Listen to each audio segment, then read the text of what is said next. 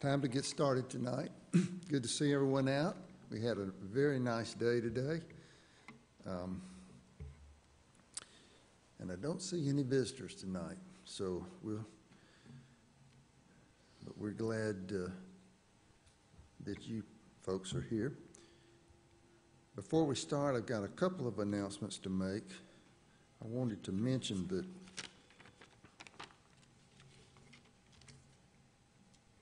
I failed to mention it this morning, but it's on the overhead.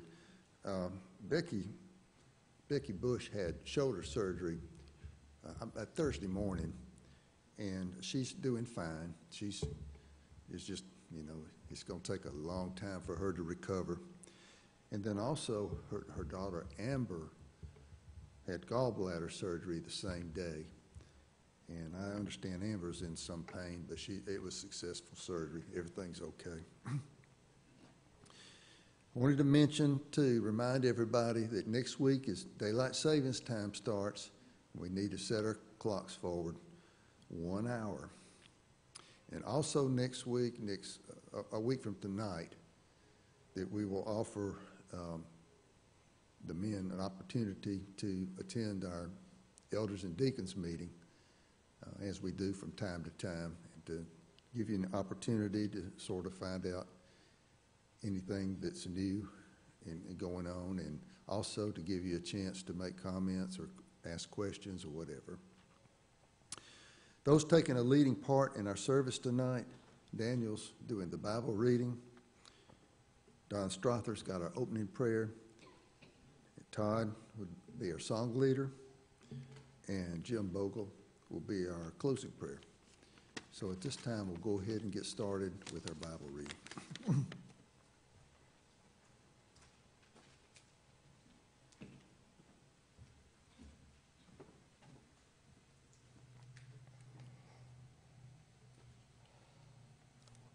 Now Mesha, king of Moab, was a sheep breeder, and he regularly paid the king of Israel 100,000 lambs and the wool of 100,000 rams. But it happened when Ahab died that the king of Moab rebelled against the king of Israel. So King Jehoram went out of Samaria at that time and mustered all Israel. Then he went and sent to Jehoshaphat, king of Judah, saying, "The king of Moab has rebelled against me. Will you go with me to fight against Moab?" And he said, "I will go up. I am as you are, my people as your people, my horses as your horses." Then he said, "Which way shall we go up?" And he answered, "By way of the wilderness of Edom."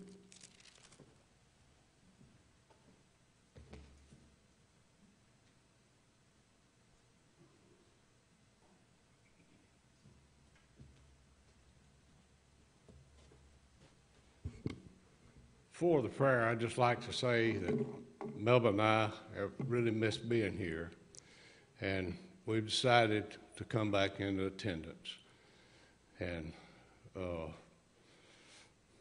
be a part of the congregation again. It's the decision we made was on account of the COVID, and we just got to learn to live with it. Let's pray together. Our Father who art in heaven, hallowed be thy great and holy name. Father, we're so thankful for this Lord's Day. It's been ours to enjoy. We're thankful, Father, for thy Son, Jesus, for all the blessings we have in Jesus. Spiritual blessings, material blessings, mental and physical blessings, Father, that you bless us with. We're thankful for the congregation that meets here at Springville. We ask you to continue to bless us, be with us, guide and direct us, shepherd and protect us. Father, we pray for our families. We pray for each member and each family of this congregation. That thy mercies and grace continue on with us, and help us, Father, in all that we do. Give us the wisdom, strength, and abilities to do the things we do. Father, we ask you to be with those that are sick, those that have had surgery, recovering, that you'll give them a speedy recovery We ask you to be with those that been injured, accidents, ambulances, blow. That you'll continue to bless her, her body a heal, Father. We're so thankful, Father, that we are thy children, heirs to thy promises. We're thankful for the service here this evening. We pray, Father, that all that's said and done be in accordance with thy will and be acceptable and pleasing to thee. Father, we're weak and do things a lot of times that we shouldn't. We ask you to help us in our weaknesses, minister to our needs, forgive us of our sins. In Christ's name we pray. Amen.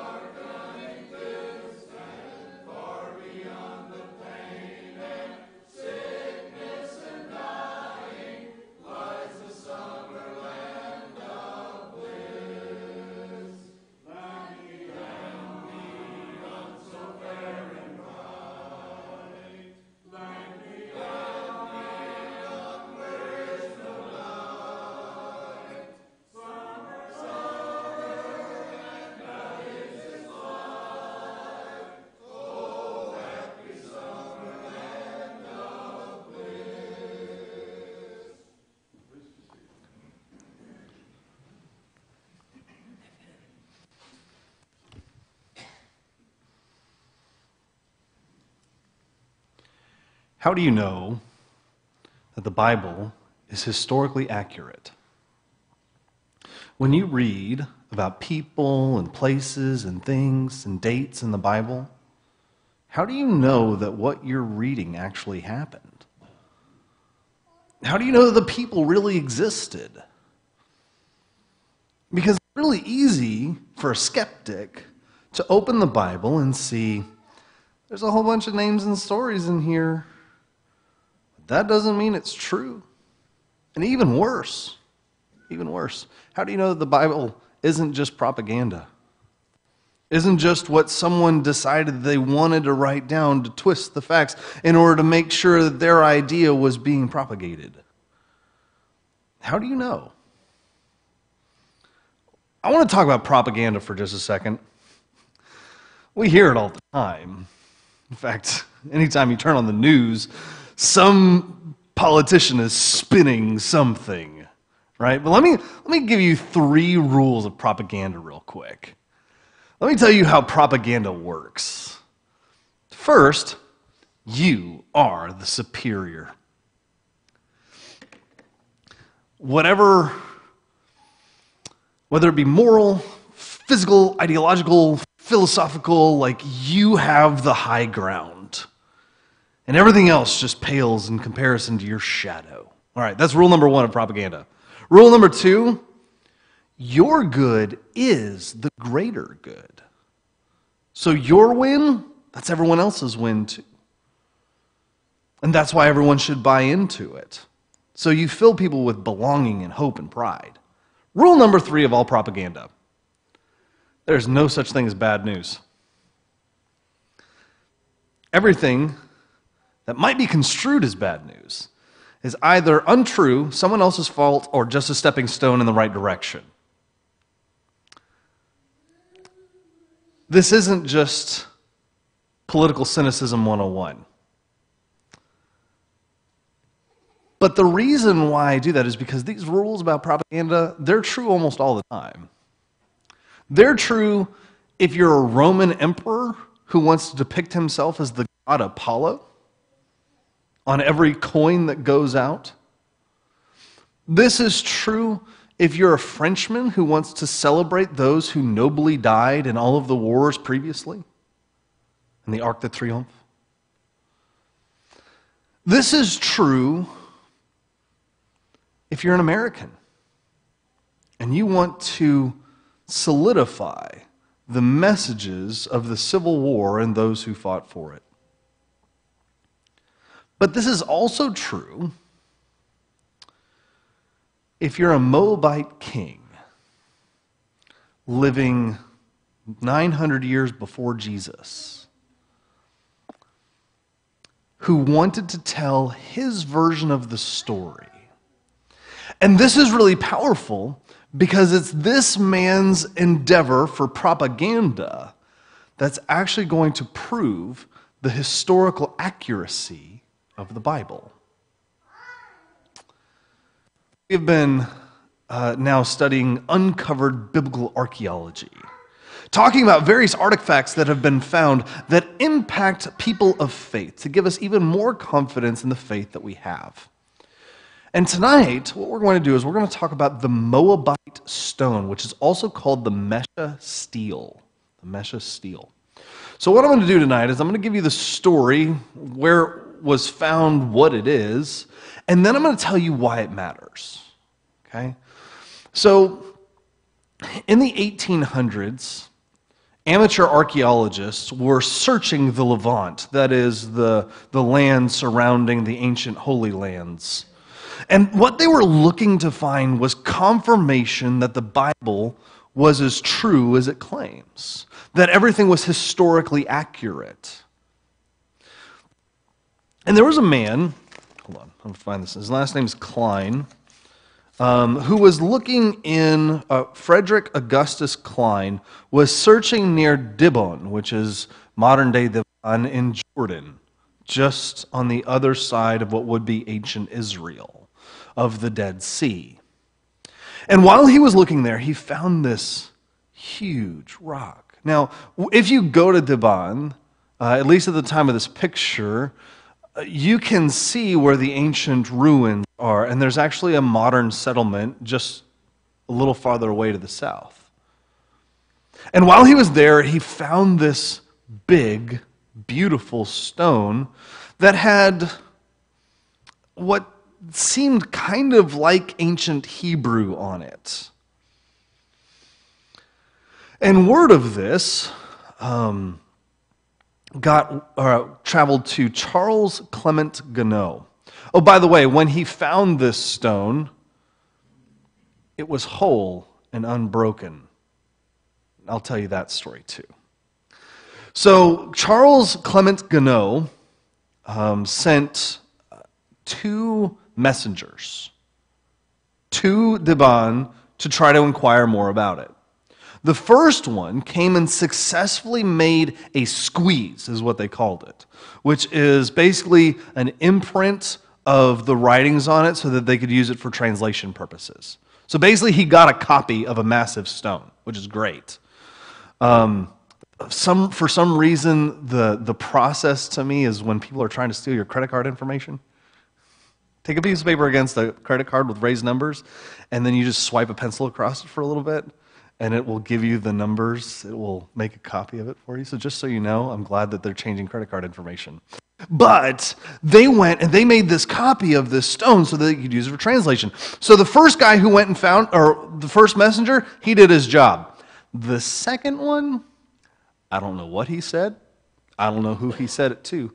But he so infuriated the Bedouin locals that they shattered it. They broke it into pieces and sold it off to different buyers. So now this thing is not only not whole, it's broken and it's being sold into different pieces. That second messenger did not do his job, or what his job was so aberrant to the Bedouin locals that they were not going to accept it. Either one, Charles Gounod, he was able to locate and acquire all of the pieces.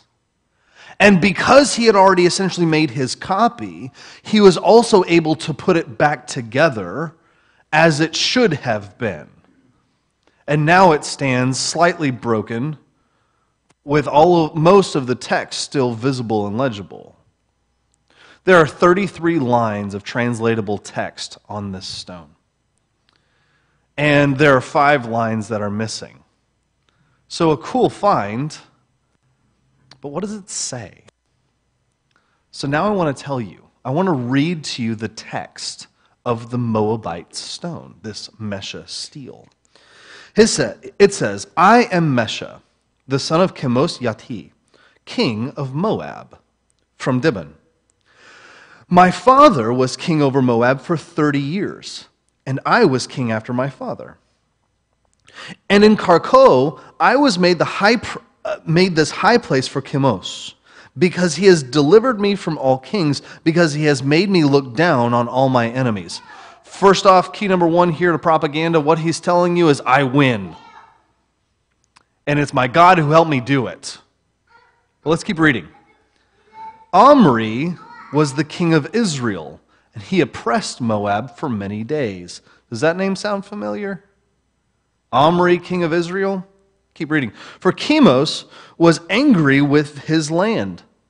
His son succeeded him, and he said, he too, I will oppress Moab. In my days he did so, but I looked down upon him and on his house, and Israel has gone to ruin. Yes, it has gone to ruin forever.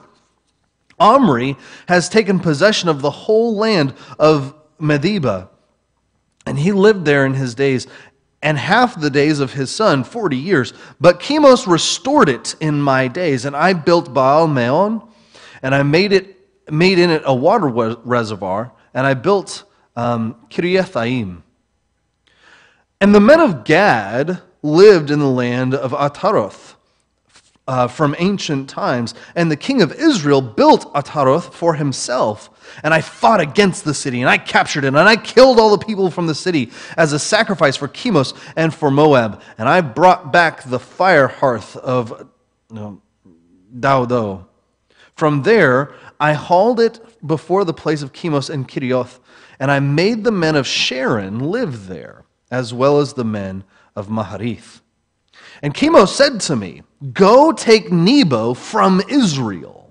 And I went in the night, and I fought against it from the break of dawn until noon, and I took it, and I killed its whole population, 7,000 male citizens and aliens, female citizens and aliens, and servant girls, for I put it to the ban of Astarchemos. And from there I took the vessels of Yahweh and hauled them before the face of Chemos. And the king of Israel had built Jahaz, and he stayed there during his campaigns against me. And Chemos drove him away before my face. And I took 200 men from Moab, all in its division, and I led it up to Jahaz. And I have taken it in order to add it to Dibon. I have built Karko, the wall of the woods and the wall of the citadel, and I have built its gates, and I've built its towers, and I've built its house of the king. And I have made the double reservoir for the spring in the innermost of the city. Now, there was no cistern in the innermost of the city in Karko. And I said to the people, make each one of you a cistern in his house. And I cut out the moat for Karko by the means of the prisoners from Israel. And I built Aroer, there you go. And I made this military road in Arnon. And I have built Beth Bamoth, for it had been destroyed. I have built Bezer, for it lay in ruins. And the men of Dibon stood in battle order for all Dibon, and they were in subjection, and I am the king over the hundreds and in the towns which I have added to the land. I have built the house of Medeba and the house of Diblathaim, and the house of Baal-Maon, and I brought there, fragment, the flocks of the land. And Horonaim lived there, fragment. And Chemos said to me, go down, fight against Horonaim. I went down, and fragment, and Chemos restored it in my days, and from there, and that's where it ends. Okay, so as you're listening to that, no, I'm talking to some Bible nerds in here. I know it. I know you've been studying your Bibles. Some of you have been studying your Bibles for a long time. Did any of that sound familiar? Okay, here's what might have sounded familiar. Turn with me to 2 Kings chapter 3, verses 4 through 8. 2 Kings chapter 3, verses 4 through 8. 2 Kings chapter 3, verses 4 through 8. Do you remember the two names of this stone? It's the Moabite stone and the Mesha steel. Okay, so the thing that came from Mesha. All right? 2 Kings chapter 3 and verse 4.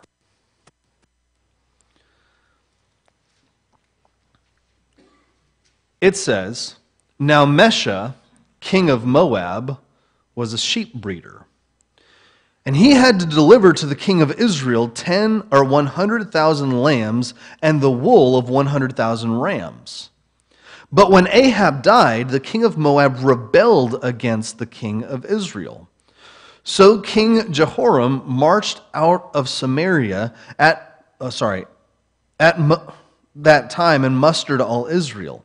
And he went and sent word to Jehoshaphat, king of Judah, then the king of Moab has rebelled against me. Will you go with me to the battle against Moab? And he said, I will go. I am as you are, and my people are as your people. My horses as your horses. Then he said, by which way shall we march? And Jehoram said, by the way of the wilderness of Edom. Hold up. Do you see what you just read? You read the other side of the story. Because here's what Mesha wrote, if I can recap it for you. He said, I'm Mesha, I'm the king in Moab. And Omri, King Omri of Israel, persecuted my people for a long time. And his son did after that. And while he said that the events that he was talking about happened during the days of the son of Omri, technically there's been a couple generations of Omri. So there was Omri, and then there was Ahab, and then Jehoram. And all of these things, according to the Bible, are happening during the days of Jehoram. That's not much of a contradiction if you simply take son of Omri as descendant of Omri, which is normal in Hebrew anyway. But the king of Moab then rebels against Israel. So when he's talking about the fact that he fought against Israel, he killed Israelites, and he took their cities, and he made their slaves build various places, all that's packed into, and he rebelled against Israel. So where the Mesha stone talks about Mesha's victories, the Bible goes back and says, yeah, but this is what happened afterward. Where three kings, Edom, Israel, and Judah, are going to go down through Edom and they're going to attack Moab. Just in case you want to know the end of this story, start reading with me in verse 24. Let's just start there. But when they came to the camp of Israel, the Israelites rose and struck the Moabites till they fled before them. And they went forward, striking the Moabites as they went. And they overthrew the cities, and on every good piece of land men threw stone until it was covered. And they stopped every spring of water and fell all the good trees, till only its stones were left in Kir Hareseth. And the slingers surrounded and attacked it. When the king of Moab, Mesha here, saw that the battle was going against him, he took with him 700 swordsmen to break through opposite the king of Edom, but they could not. And he took his oldest son, here's where it gets horrific. He took his oldest son, who was to reign in his place, and offered him for a burnt offering on the wall. And there came great wrath against Israel, and they withdrew from him and returned to their own land. That's what you learn about Mesha. So let me unpack for just a few moments why all of this is important and what lessons we can learn from this discovery of a stone that was made 900 years before Jesus-ish. First, it specifically names Omri, king of Israel. Talk about a touchstone to the Bible being accurate. It is a foreign nation talking about an Israelite king. Second, it describes the subjugation of Moab. So Mesha, as he's talking about his relationship with Israel, he said, Omri was terrible to my people, and his son was terrible to my people too. And while at the beginning of our section, what it says is that, Israel forced him to pay 100,000 lambs and the wool of 100,000 rams. That's a pretty high price. So it describes the subjugation of Moab, which is also confirmed in 2 Kings chapter 3. It corroborates then the account given in 2 Kings 3 about the rebellion and trying to fight off against Israel. It mentions Chemosh, the Moabite god, who is mentioned 8 times in the Bible.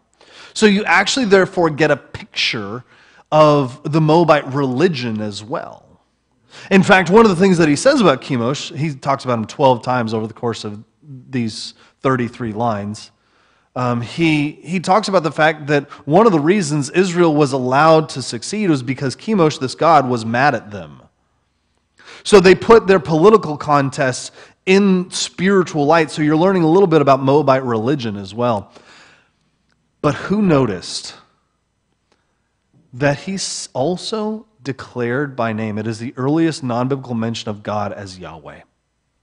He said he took the vessels of Yahweh and put them before Chemosh.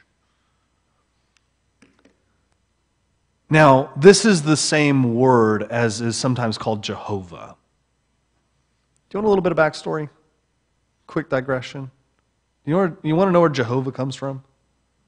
So in Exodus chapter 3, God revealed his name to Moses there at the burning bush.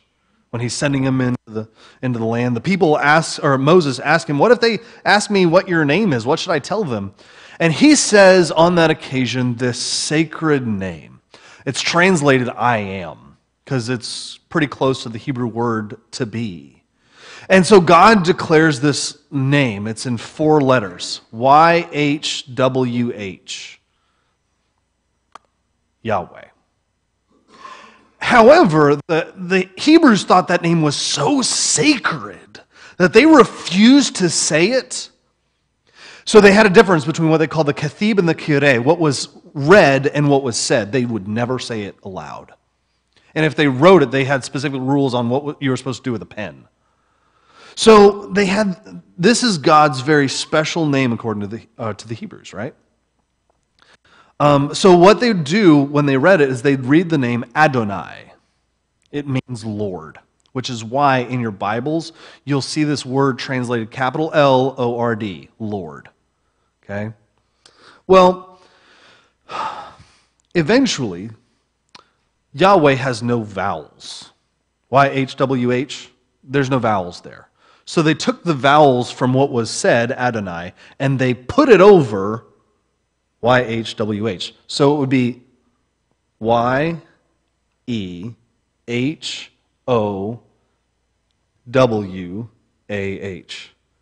Yehovah.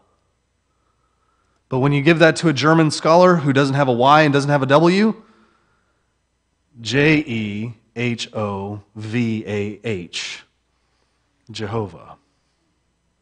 So anyway, a little history. Sorry. I'll stop being nerdy. But as much as we see in biblical scripture this very special name for God, you don't see that mentioned by almost anyone else. But this stone, hundreds and hundreds of years before Jesus, they knew God, and they knew the God of Israel. They knew His name, and they wrote it on this stone. Kind of cool. And that was to the northern kingdom, and honestly, they never believed, they had a hard time following God anyway, if you know your biblical history. But they knew. So that's kind of cool. So one more is that several of the Moabite cities are also mentioned over the course of this stone, that are also mentioned elsewhere in Scripture. If you go to Isaiah chapter 15, verse 2, it's talking about some judgment against Moab. And what he says is, he has gone up to the temple and to Dibon. Does that sound familiar? That's where they found this stone. To the high places to weep. Over Nebo and over Medeba, Moab wails, and on every bald head, every beard is every head is baldness, every beard is shorn. Both Medeba and Nebo are mentioned in this stele. Kind of cool. One more, Jeremiah chapter 48 and verse 1. Jeremiah chapter 48, verse 1. It says, "Woe to Nebo, for it is laid waste. Kiriathaim, which Mesha said that he built, is put to shame, it is taken. The fortress is put to shame and broken down." That's a really small point. But here's what you're getting from this, the Mesha stone. You're getting a picture of corroboration of Scripture. So I asked you a question at the beginning. How do you know the Bible is historically accurate? When things like this are found, telling you the same story about the same people at the same time, even if it's just the other side of the story, even if it was just Moabite propaganda. What you just got to see is corroboration of the biblical text, telling you it is true. So you can take, with confidence, the contents of 2 Kings chapter 3. He just told you about them. You can take with confidence then Second Kings, or First and Second Kings, almost in its entirety, because you get to see just how accurate even this author was. Now, I hate to extrapolate beyond that, but there's other archaeological evidence that vindicates other stories in the Bible. But what you just got then is one more piece of evidence to say the Bible is, in fact, historically accurate, and we can trust what it says. Thanks for studying with me tonight and letting me be a nerd.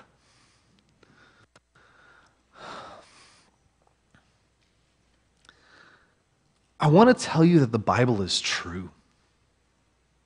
I want to tell you that when the Bible says something, it has validity and it has weight, and it has things to say about our souls. It has things to say about God, about Jesus, and those things matter to us. And if they are true, they deserve our attention. They deserve even our obedience as well. So how's your relationship with God tonight? If you need a change in any way, if you need to become a Christian, we'd like to help you. If you're a Christian who's been struggling, we'd love to help you too. We'd love to pray with you and for you. If you have any need, come forward while we stand and while we sing this song. Have you been to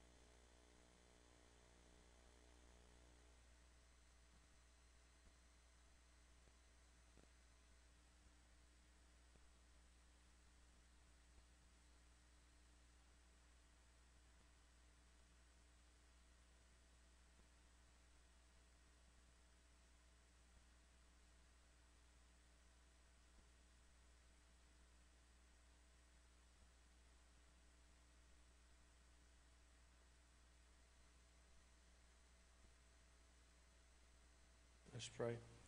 Dear Heavenly Father, we're so thankful that we could come and worship you today and study about your awesomeness and how you've provided everything for us. We're so thankful for the lesson tonight about the history and how things throughout time prove your existence and verify what's been taught in your word.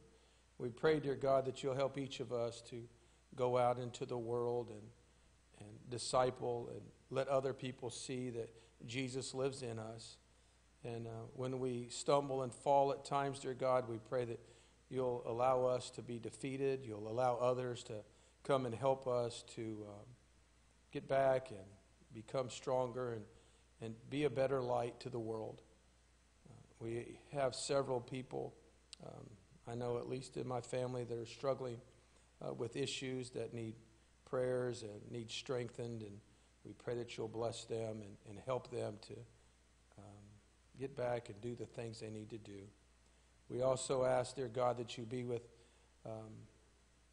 our number here who struggle with illnesses and struggle with health issues, that you'll be able to help them to overcome them, become stronger as well. We ask you to forgive us of our sins and help us to hate sin and what sin does to us in our lives. In Jesus' name we pray. Amen.